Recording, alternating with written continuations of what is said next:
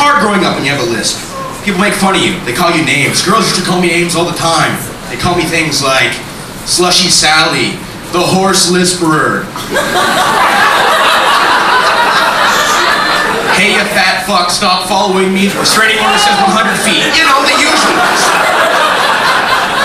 And names hurt. People will say, sticks and stones can break my bones, blah, blah, blah. Bullshit, names hurt. And I'll tell you how I know. Because in my speech impediment class, there was a kid named James. And James had a hair lip, so when he pronounced his name, it came out like, names. I thought this was funny. Names did not. That day I learned that names can hurt you.